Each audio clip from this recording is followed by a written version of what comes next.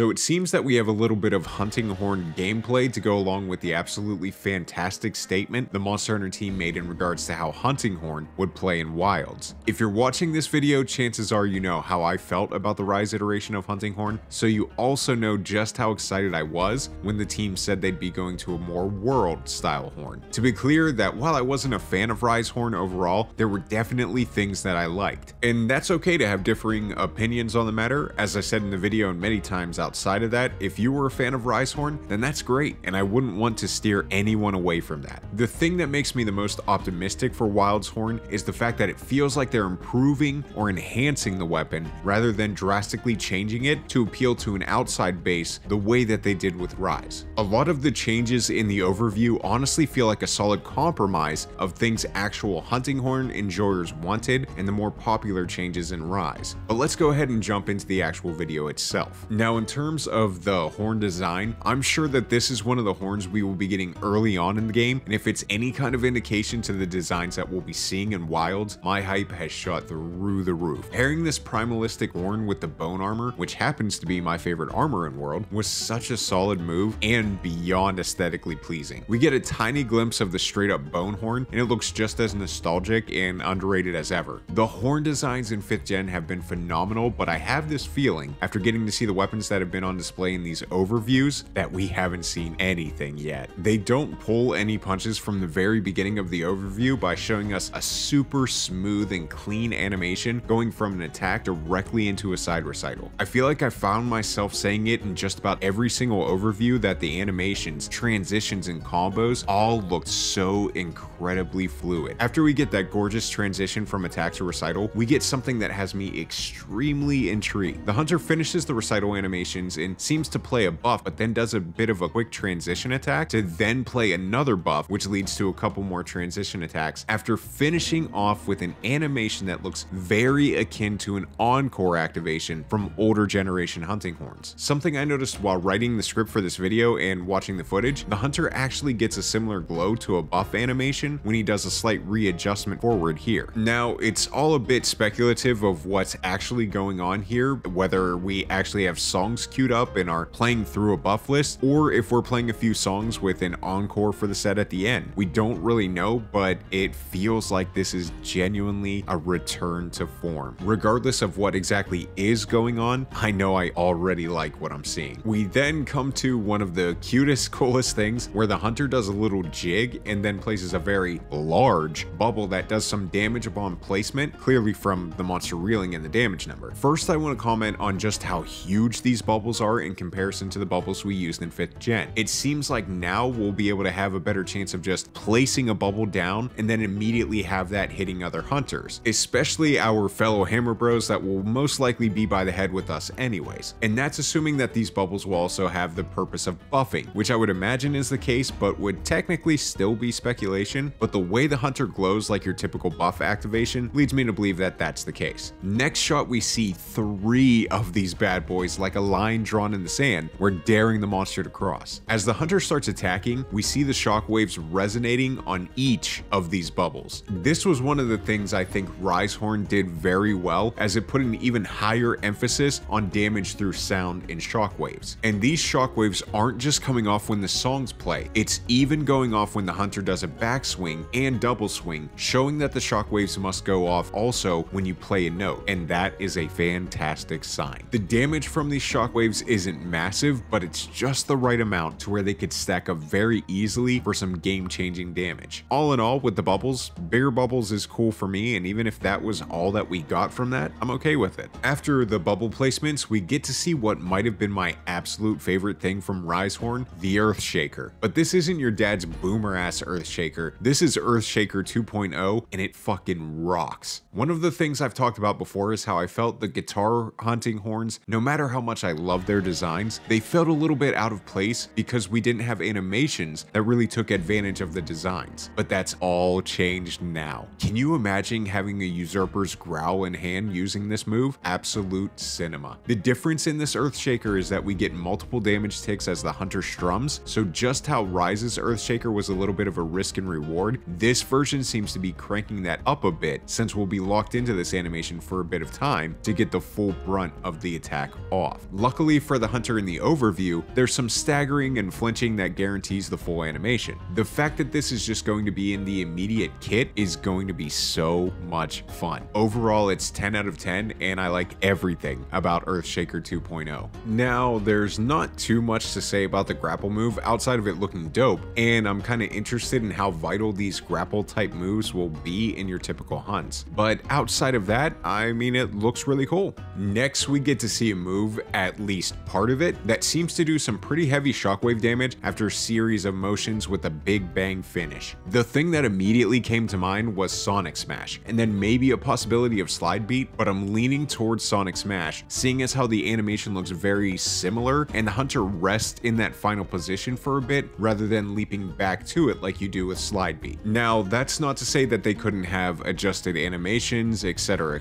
but with what we have here, it looks like we're getting another hard-hitting burst with this Sonic Smash-esque attack. Maybe they implemented this so we'd have a singular big bang in our kit now that Earthshaker is divided into multiple hits and strumming animations. Finally, we get presented with an absolute badass attack that I can't be sure if it's Hunting Horn's version of a Clash, something along the lines of like a longsword foresight, or if it's just a straight up dodge and follow-up attack regardless of activation. The way the hunter's body glows makes me lean more towards a longsword foresight, but the more I watch it, it doesn't feel like a one-to-one comparison because the monster is very far from the hunter's hitbox. So maybe we're just getting something that really is just a dodge and follow up with a massive attack that we'll just have to carefully pull off. Regardless of what it is, I can tell it's going to be hella rewarding to pull off, and it adds maneuverability and positioning potential that we'll definitely benefit from. So taking everything in the video into consideration, I have to say my hype levels are off the charts. I said this while we were watching the overviews live on Twitch, but the team has done a fantastic job of making these overviews exciting, building hype, and making you want to play the weapon even if it wasn't in your repertoire in the first place. The biggest thing that has me hype is the fact that there was a lot of things outside of the statement saying they were going back to a more world style horn in this video that very much did show a return to form while retaining some of the things that were great about Rise Horn. Like I said at the beginning of the video, everything I saw feels like an enhancement of the weapon, and that feels so good as a person who loves Hunting Horn. The design of the horn was perfect, the size differences in the bubbles, Earthshaker being a focus mode move, there's just so much to love in this video. But that's gonna be it for this one. Thank you guys for always being so patient with me. Even with this very video, I've never liked pushing out a video to be first, and I've never been a content creator that can just make videos to keep up with the algorithm, but you guys continue to support, and I genuinely appreciate that. You can catch me streaming on Twitch if you'd like, and we have a Discord available for hunters to join up and hunt. Both links are gonna be in the description, but yeah, thank you again. Happy hunting, and I will see you guys in the next video.